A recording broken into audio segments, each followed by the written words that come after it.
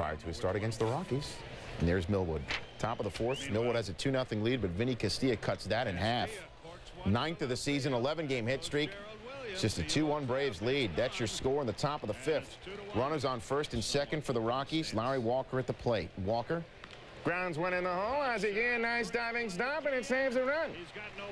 Next batter, Vinny Castilla. Pops it up. Hey, I'm fine. You're back. Guillen makes the catch to end the inning. Puts it away.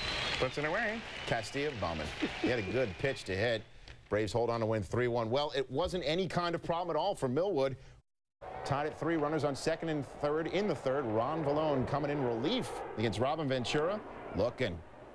Vallone pitched well out of the pen, helped out by a man he was once traded for, Greg Vaughn, in that Milwaukee-San Diego trade. Vaughn busts out the whooping stick on Al Lauder for his 10th of the season, 4-3 Reds. It's 5-3 Reds in the 9th. Scott Williamson facing Robin Ventura, who struck out 4 times in the game. Reds win 5-3. Vallone and Williamson combined for 6 1/3 innings of hitless relief as the Reds improved to 3 games over 500. Another extremely candid manager, Stewart, said Jack McKeon, the bullpen's been the key, no question. We don't have any starting pitching. Monday, and what is that, air holes? Is that what it is? McGuire going yard in batting practice. 513 feet. He hit it so hard, an arrow formed in Florida to show you where the ball hit. That is far away. Top of the third, 2-0 Cardinals. McGuire up, man on. Put 4 outfielders in the outfield, and he still finds a hole. Double for Big Mackey, went 2 for 5, 3-0 Cardinals. Now to the moment everyone will be talking about in the office. Bottom of the fifth, 4-1 Cardinals. Cliff Floyd takes Kent Bottenfield the other way with a runner on second. It goes off the wall and in the field of play. Alex Gonzalez scores. Floyd says, hold on a minute, I hit a home run. After some deliberating, the umpires agree with him. 4-3 Cardinals, or Tony La Russa comes out, argues the call, says that you hit a wall, and Frank Pulley, 28 years in the league, for the first time, looks at a replay to see if Floyd's toe was in the crease or if the ball went off the wall, and you could see it was an ESPN game, so the ESPN camera showed it went off the wall.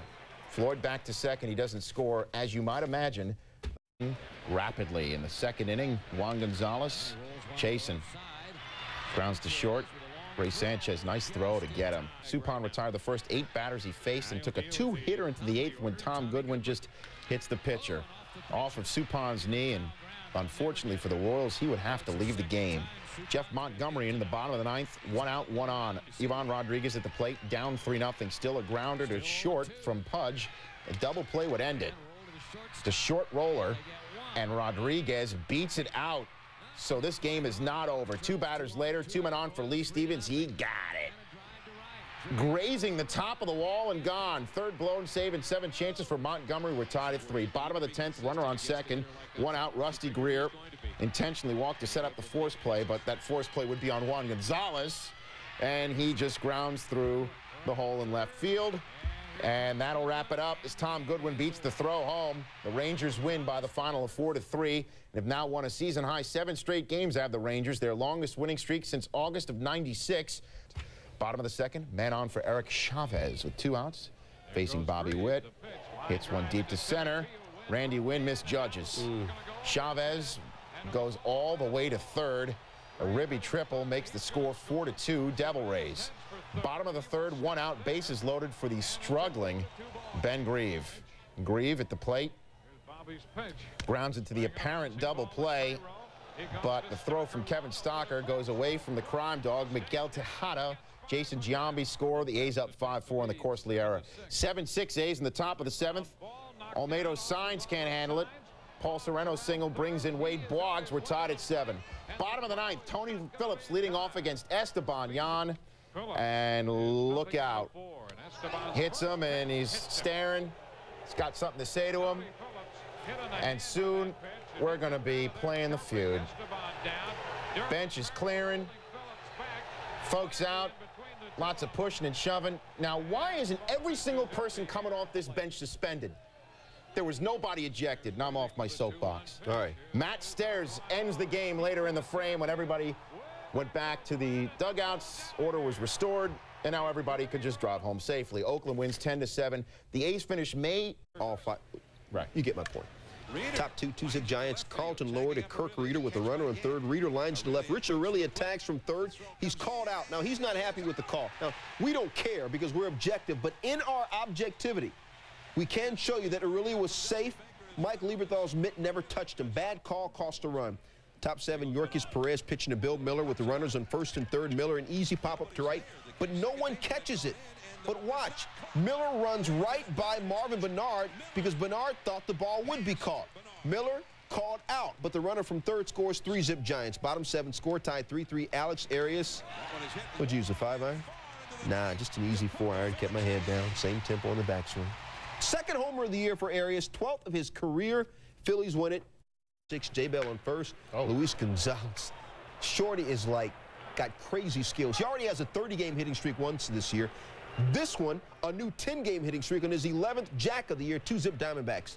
Byung-Hyun Kim just schooled Rondell White. He fanned the side of the 8th, but bottom 9, 5-2 Kim in trouble. 2 on for the 20-year-old, and Orlando Cabrera took the 5'7" flamethrower out in the backyard, beat him upside the head with a stick. Cabrera's 3rd of the year, tied in at 5.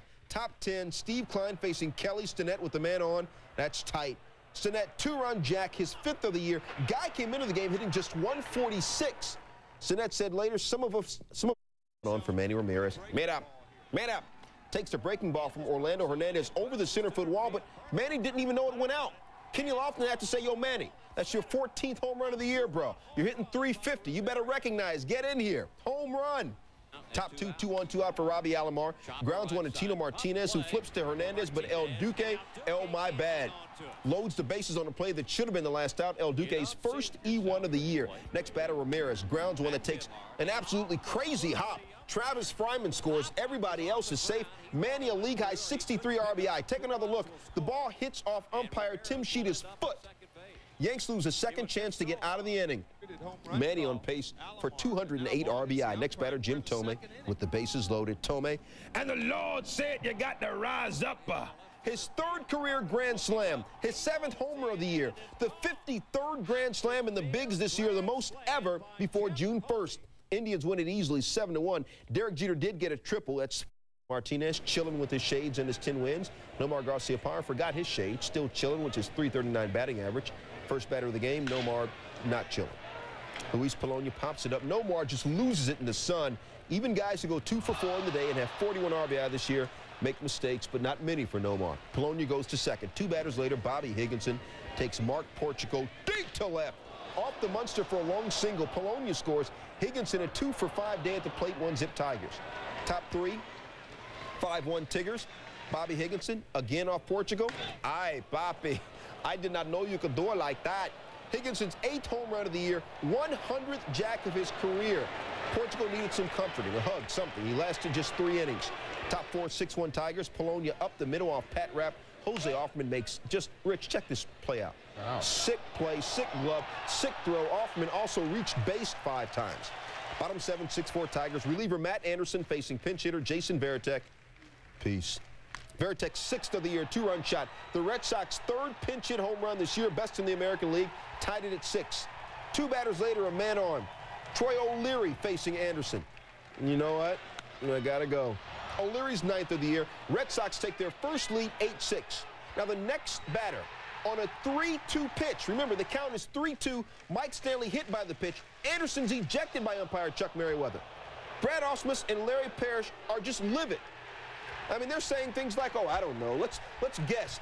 I believe they're saying, hey, Chuck, you got a 3-2 count on the guy. You're not going to throw at him on a 3-2 count. Red Sox overcame a 5-run deficit. Parrish, Ausmus, Anderson all ejected. Final score, Red Sox beat the Tigers 8-7. Damian Easley in this game got banged up, tying a major league record. Facing Jose Silva. All right, Todd. Bro, I got your point. Hunley hitting only .230 this year, gets his 6th jack of the year, 3-zip Dodgers. Bottom 6, Al Martin at 3rd. See? 3-2 Dodgers. Ed Sprague. Yep. Hits one of the gap off the scoreboard. Martin scores. Sprague hitting .303. Got his only hit of the game. We're tied at 3. Bottom 8, runner on, 2 outs. You want to know why Jason Kendall's hitting .358? Because dirt and all, brother, can bring it. Blooper to left. Gary Sheffield cannot come up with it. Kevin Young scores all the way from first. Pirates tie the game at 4. And Davey Johnson needs therapy. Next batter, Warren Morris. Kendall at third. Morris, a rookie, hits one to center. Another blooper. Devo can't get to it. Morris, 24 RBI this year. Kendall scores 5-4 Pirates.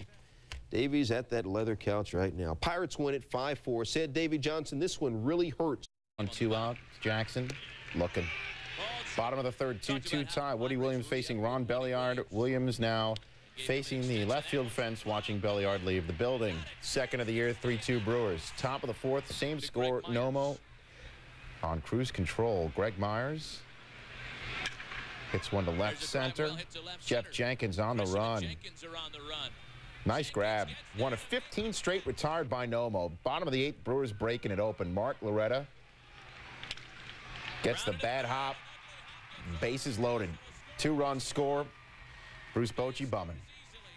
Padres lose 8-2. Nomo allowed 3 hits and facing Ken Griffey Jr. That's Griffey. It is not iffy.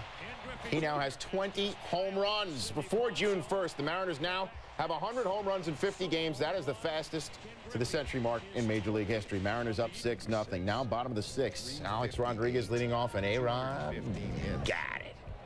One of 2 home runs in the game. His first preceded the junior blast that you saw. First time they went back-to-back this year. Mariners up 10-5. Next batter, Griffey Jr. and Mike Fetters throws behind him, but Junior's not going to bite on any of that. Got to do more than that. Get him ticked off. Seattle hit 4 homers in the game, giving it 58 for May, tying the Orioles' record for homers in a single month of 58. Todd Green in business to do business. 10th home run of the season. Hawkins is yet to pitch with a lead this season. Angels up 1-0. We're tied at 2, top of the 8th. Men on the corners for Todd Walker. Takes Shigetoshi Hasegawa deep to left. Terry Steinbach comes on down. It's a sacrifice fly. All right. Twins up 3-2. Now Steinbach front and center behind the plate. 1 man, 1 on. Jeff Hewson, base hit. Danny Hocking throws home. Todd Green knocks Terry Steinbach silly, but Steinbach holds on to the ball, so Steinbach saves the game and then leaves it as the Twins hold on 3-2. Steinbach just came off the deal with a strained left knee last Friday, and the collision with Green will put him back on the deal.